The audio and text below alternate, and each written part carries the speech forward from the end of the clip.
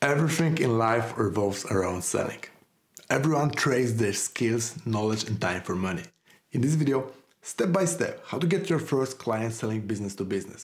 Starting from the mindset and opening, through arousing interest, how in the right way to present your product and solution, how to handle sales objections and smoothly close a sale. Selling is a skill just like any other skill you have ever learned in your life. Knowledge taken from book has no practical value and must be adapted to a specific market and industry to be effective. This is why the willingness and readiness to make mistakes is so essential.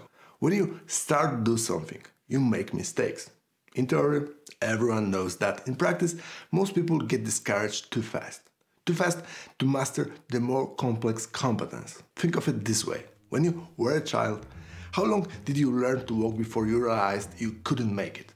It's absurd, right? No matter how many falls and how many failures along the way, there's no way anyone would quit.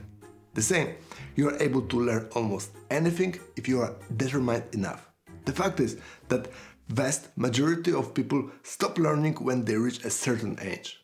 Mostly because they no longer believe in the possibility of changing their own behaviors. Back to the point. If you decide to learn sales skills and you want to influence people, it's a matter of choice and your mindset, not a talent. If you don't give up after your first failures, whether you are shy, introvert, you're afraid of rejection, you lack of social skills and professional knowledge, you still can be great. Now a bit about learning process. Knowledge is one thing and skills are another. Knowledge is important, but it's through experience genuine change takes place. For instance, if someone is a fan of, let's say, football, he can be up to date with all results and statistics from all major leagues. Know all the players of his beloved football team, their strengths and weaknesses, opponents' strengths and weaknesses, game strategies, be familiar with training plans, and even know how to spin the ball and hit it from a distance if he had never played on the real pitch. Never smelled the grass, didn't feel the pressure of the event, and opponents will not have enough strength to last 90 minutes chasing the ball on the pitch, not to mention about applying any strategy and technique. Just because he saw how a professional player is hitting the ball doesn't mean he will hit it the same. He won't, it will never happen. All this knowledge is practically useless, at least at this moment in time. Knowledge has a real value when it goes hand in hand with experience, no matter if it's a sport or any other profession. The same goes for sale. What you need is to focus on three main points, namely inner game, which is your mindset. Second, gathering intelligence.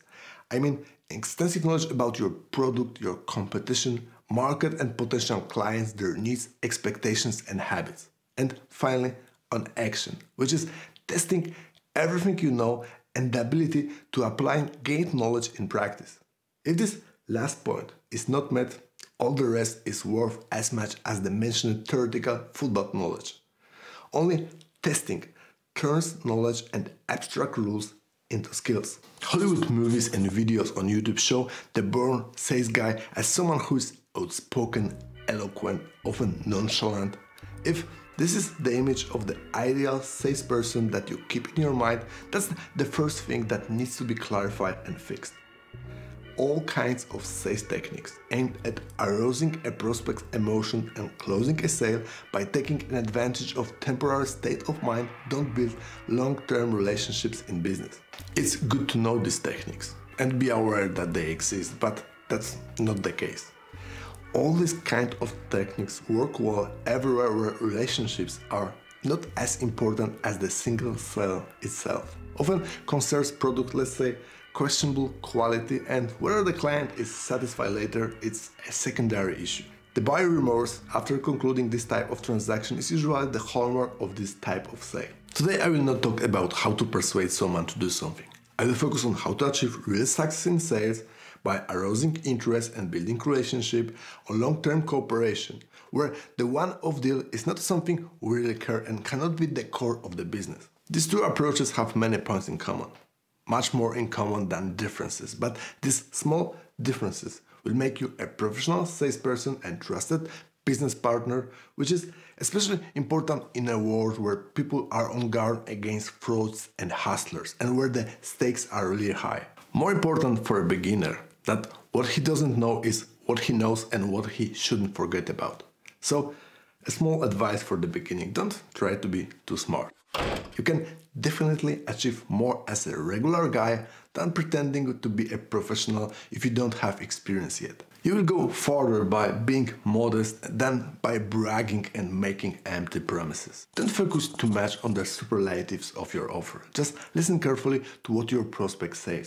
Attentive listening will bring you much closer to your goal and will allow you to successfully close a sale in the future.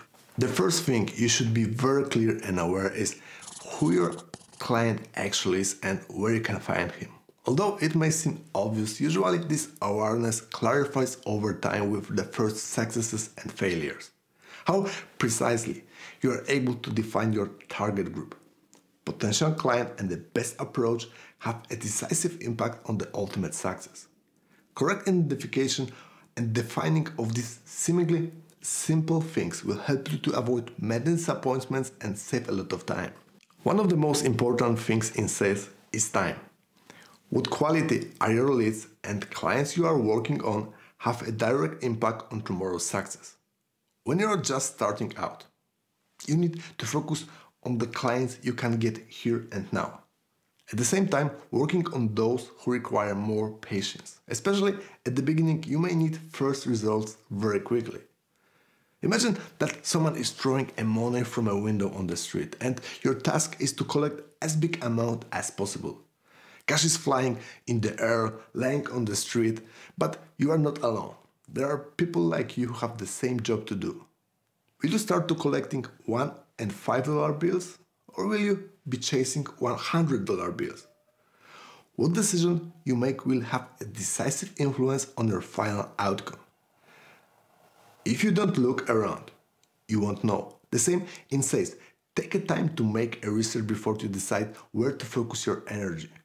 Start broad and slowly with increasing knowledge about the market, clients' preferences, and strengths of cards you keep in your hand. Narrow a circle of your interest. Being successful in sales is closely related to time. Someone is sitting in the shade today because someone planted a tree a long time ago, as the saying goes. So, what you do today will bear fruit in the future. Building a sales market from scratch is not a job for weeks and even months, but often years, so you have to be smart. Don't waste your time on people and companies that don't need your product. Another thing worth mentioning is that not everyone can become your client. You are not able to please everyone and overcome all objections. You may not like it, but it's how it is. Your closing rate will never be 100% no matter how skilled you are and how good your product is. What you need to care the most is that your basket, the leads you are working on, is always full. Continuous work on the database of qualified prospects is one of the most important tasks in sales. If you ever watched Gold Rush, a reality TV series on Discovery Channel, you might have learned a bit about the gold mining process. This looks something like this. Someone gets the rights to the plot on which he starts digging. These activities require a lot of effort, labor, and financial resources. All the excavated soil and rock is a potential mass where precious gold nuggets may be found. But still, extracting gold to the light of the day is a laborious process. The raw mass of soil must be carefully sealed, large rocks removed, and rinsed with water to reveal pieces of pure gold. Referring to the sales process, the market is like a plot where you don't mine gold but similarly get qualified leads. If the gold seekers run off excavated soil, their chances of success drop to zero. New potential clients are just like this mass of soil. You must constantly getting new leads to grow. Hard-working mining machines are your daily routines. Cold calls, gathering intelligence, meeting clients. The fuel to run these heavy machines is your motivation and everything that makes up your inner game. The best client is like big gold nugget that must be extracted from all this mass of worthless seal and silt. Theoretically, all this dirt is valuable because there are pieces of gold in it, but it's your job to bring that gold out. Taking care of having a lot of new leads and focusing your energy where you see the best chances of winning is the most important factor for success selling business to business. Okay, now let's focus on how to attract the attention of a new prospect and minimize the likelihood of rejection. What you need to do is find one thing that might be of interest to your client. And I don't mean necessarily a product you offer, its advantages and benefits. I mean, why your prospect should take time to meet you and seriously consider the idea of working with you and your company. This one thing will determine whether or not you get your chance. During the first contact with a prospect, which usually takes a form of phone conversation, you should determine whether the prospect has the potential to buy your product and be your client, and you have to use that one decisive argument to set a meeting. At this stage, you are not selling anything yet, and you are not talking about the details of your offer. You provide basic information, only those that are really necessary.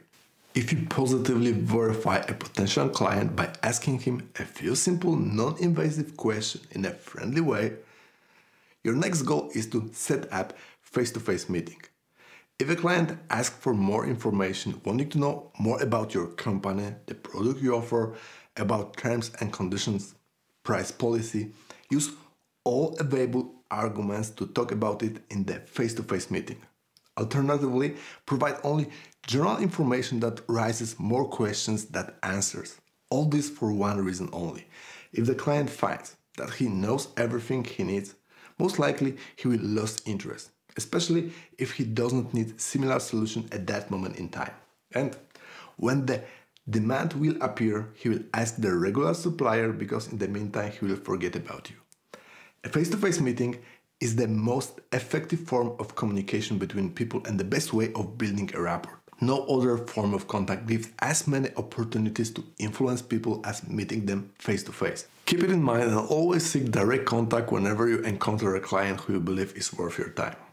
Whether I say that you cannot win a client using your smartphone or any indirect form of contact, definitely not. Of course, it's possible. For instance, when a client is looking for a specific product, is dissatisfied with the service of a regular supplier, your offer is very attractive, there's a shortage of similar products on the market, there can be many reasons, but generally, direct meeting is an indispensable part of the sales process selling business to business.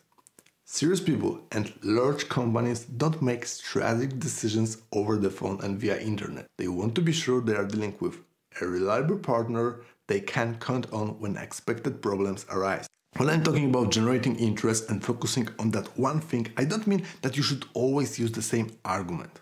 Quite the opposite. Flexibility and an open mind are the hallmarks of the best salespeople. This one thing can have many faces. If you work for a well-known company that has a recognizable brand and logo, it might be reason enough to get the prospect initial attention. It's a pure form of emanation of higher value and social proof without having to do anything.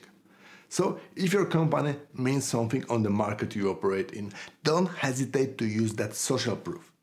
If this doesn't apply to you and the company you represent, you may have a unique and innovative solution that may be of interest to your prospect. The possibility of gaining a market advantage is an argument that may appeal to many people.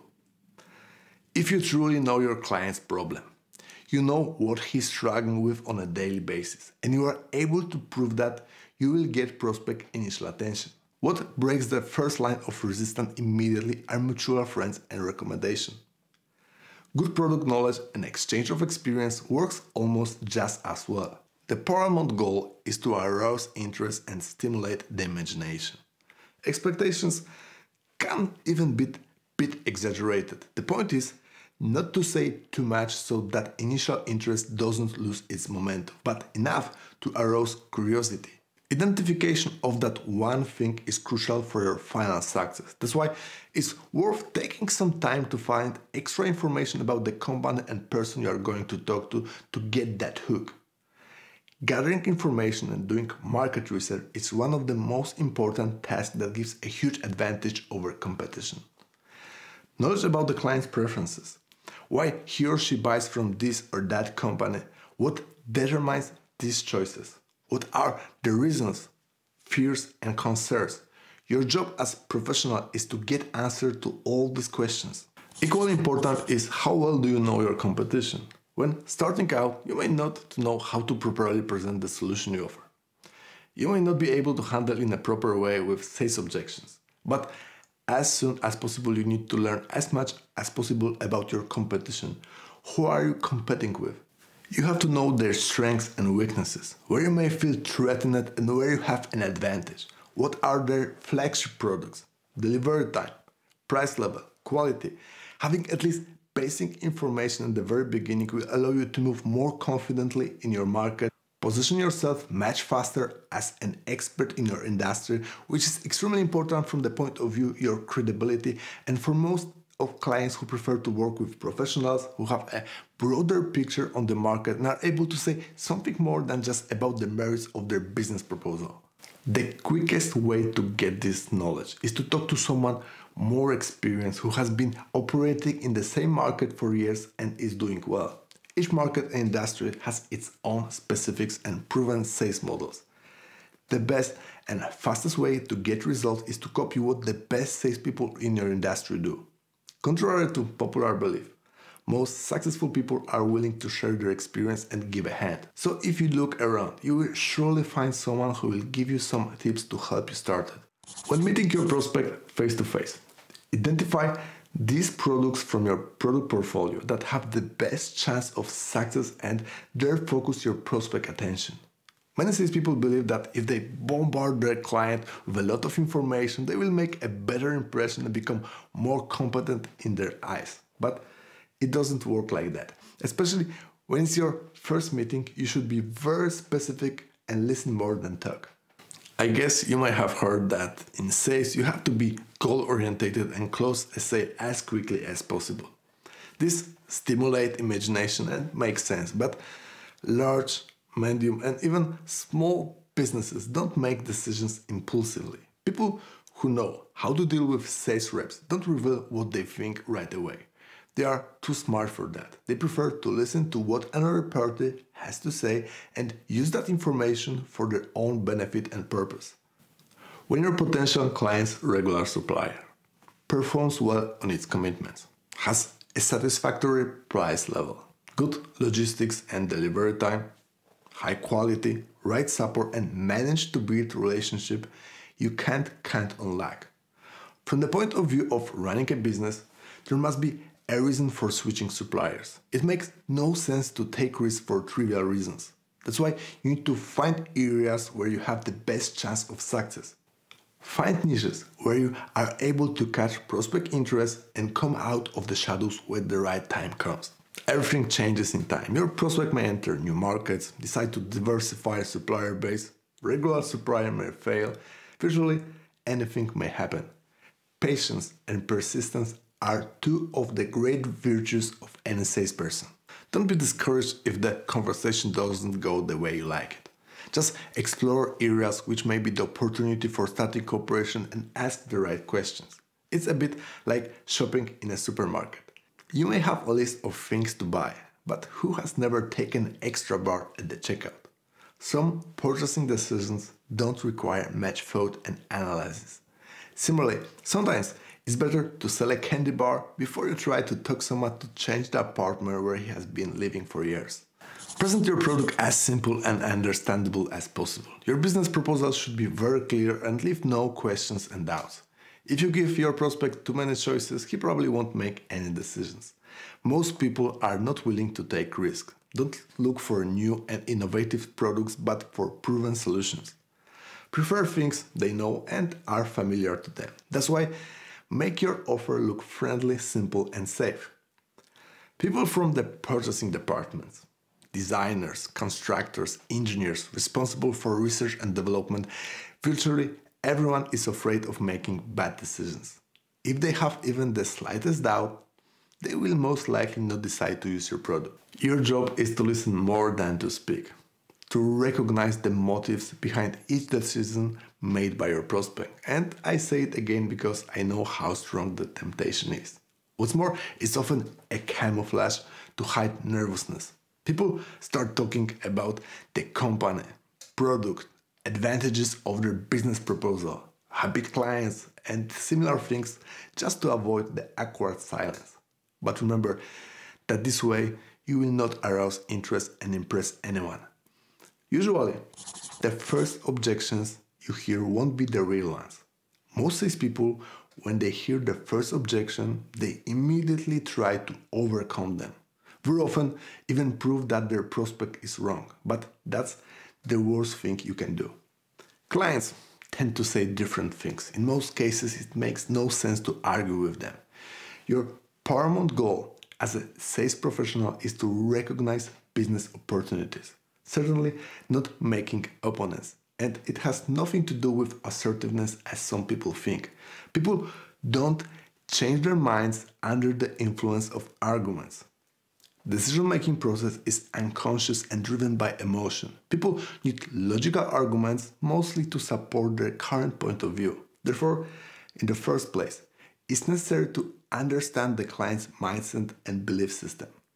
Then provide logical information that reinforces their current point of view and allows them to explain to their colleagues why they made that decision. Keep in mind that emotions play the decisive role in the decision-making process. If you have a proven way to deal with the client's problem, a product that seems perfect, hold a moment before making a presentation. If you do it too early, you will most likely kill the sale. Instead, listen carefully, hit your client's feelings by asking questions, and wait for the problem to grow more and more in the prospect mind. By presenting the solution too soon, you take the burden off before it gets more severe and painful. What gives your prospect a feeling of relief? In that moment, he doesn't have to worry about it anymore, which means he will procrastinate.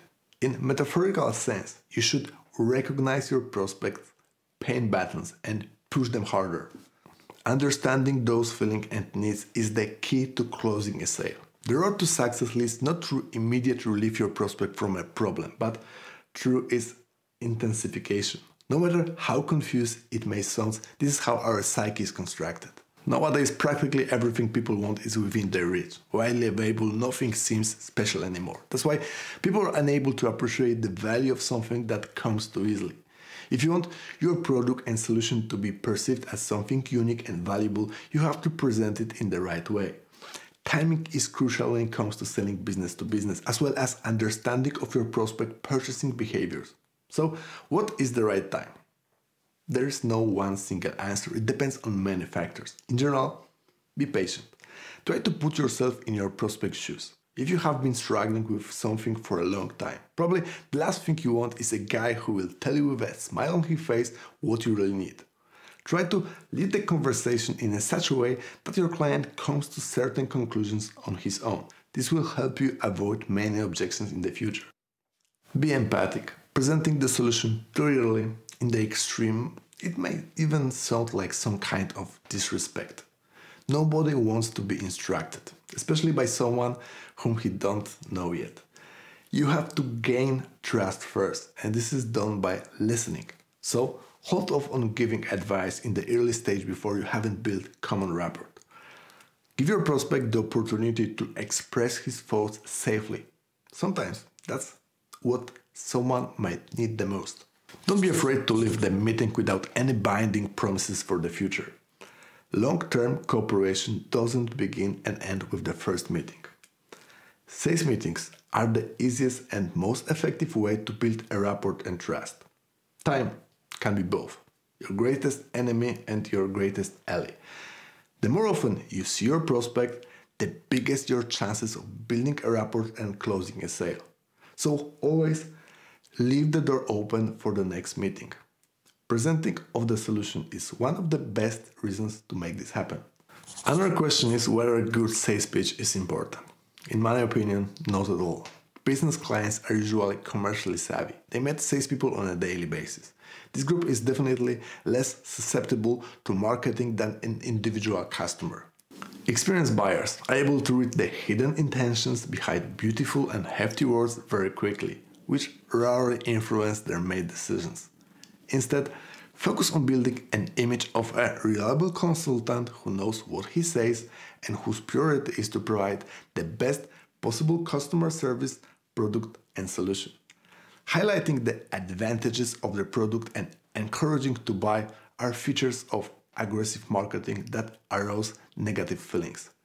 Prospect may feel like you only care about making a deal, your profit and margin, not about his interest. You will be like one of many guys who may get the chance, but only when a product you offer is the cheapest on the market, but in that case you don't really have to say much anyway. Dealing with clients, you will certainly hear sooner or later that your competition has a better and cheaper product, and that may even be true, but that doesn't mean you have no chance of success. It just means that you have to be smarter and know how to use well the cards you keep in your hand. Market and client knowledge will allow you to smoothly close a sale without having to use any fancy and sophisticated sales techniques, in a gentle way without unhealthy pressure and bad feelings. Make closing a sale a natural result of previous arrangements and talks, and your closing rate will be very high.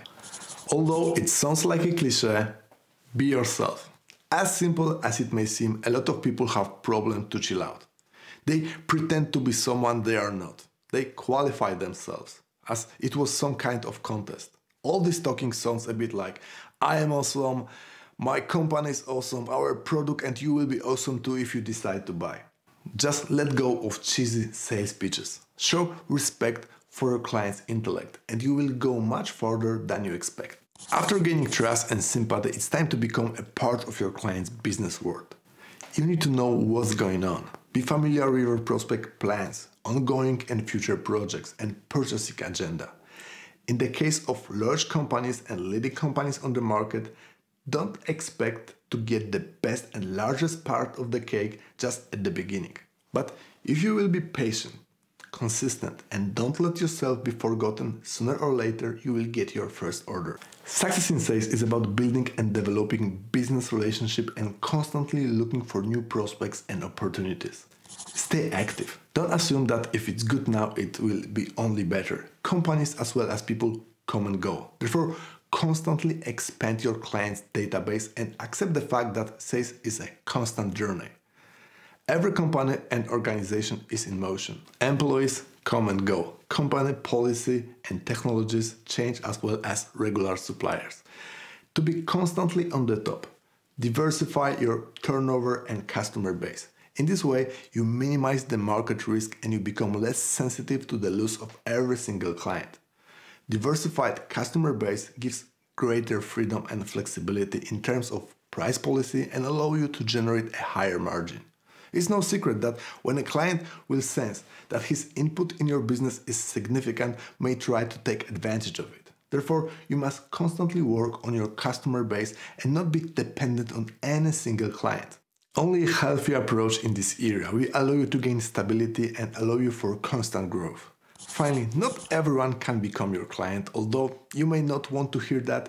You need to be realistic and there is a number of reasons for that. But always keep in mind that there are many others who are waiting for your service, who perfectly match your product portfolio and with whom you can build long, fruitful and lasting relationship. That's why don't take rejection personally and don't give up too quickly.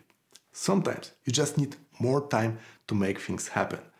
Use your common sense and trust your intuition. If you don't feel comfortable, just be aware that it's a process and your feelings will change over time. Typically, client acquisition is the most problematic and frustrating process for most salespeople, very often associated with confusion, anxiety, and fear of rejection. Whatever it may be, make your weakness your strength and constantly improve your skill set. Just work on things that cause you the greatest discomfort. This is the simplest and fastest way to achieve the significant progress. Every industry and market has its rules and many factors contribute to success. But people and their habits are always very similar. By following these few simple rules, you will be able to get extraordinary results even if you don't have any sales experience and track record. Just stick to them and slightly modify others to suit best your industry. Sales is a job where creativity plays a very important role. It's up to you how you feel about it. It can be a cause of frustration or a motor that keeps you energized and motivated every single day. Since sales is largely based on social skills, it gives the opportunity to feel a flow state, the mental state of higher consciousness caused by total dedication to perform activity. State of full immersion where you are energized and focused. If you totally involve in the process, you may experience the greater pleasure, and what initially filled you with fear will become a lifestyle, a path that is hard to get off. Every doctor who treats their patients must be familiar with basics of human anatomy and physiology. No matter if it's a dentist or a surgeon. Every engineer must know the basics of mathematics and physics. A lawyer, applicable law. Similarly, job in sales requires social skills and knowledge of the basics of psychology. To be successful, you need to constantly expand your awareness and improve in areas where you don't feel confident. I've seen dozens of people who begin and give up. Great expectations ended in great disappointment. The pressure they put on themselves or allowed to be put on them began to slowly take their motivation away. Unrealistic expectations were verified by reality. To avoid that, you need a lot of self-control and desire to overcome your limitations. That's why mindset is so important. Willingness to try new things and take on new challenges. Keep in mind that sales primarily requires a lot of work on yourself, not on the client. If someone doesn't want to change, professional sales is most likely not for him. If you want to constantly improve yourself and your social skills, you couldn't have made better choice. In the description of this video, you will find links to videos describing in detail how to start a conversation with a new client, what to do during a meeting, how to build a rapport, and of course, how to close a sale. Thank you very much for watching and see you soon.